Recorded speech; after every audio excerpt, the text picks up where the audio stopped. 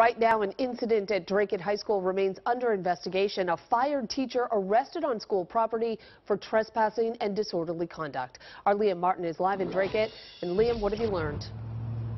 Well, JC, that teacher found out that he was fired last year, and then he found out yesterday that he had lost in his arbitration battle in the case. His wife says that he showed up here today simply to deliver a letter to school officials defending his actions, but instead he ended up in the back of a cruiser. I have 147 students. This once beloved Dracut High School teacher now under arrest for allegedly violating a restraining order. Secretary, through the security cameras, saw him and told him through an intercom system that she couldn't allow that to happen.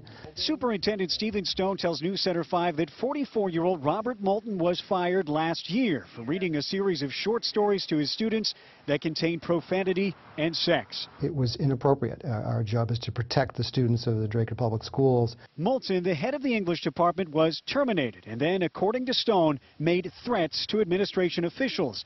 They filed a restraining order last month and say Stone violated that this morning. Secretary called 911. Touching off a school lockdown. They put us in a corner of the room with the lights off, barricade, the windows, doors, and lock all the doors. Moulton was arrested, charged with trespassing and disorderly conduct. Some of his former students who held a sit-in last year to protest his termination sent us messages of support today.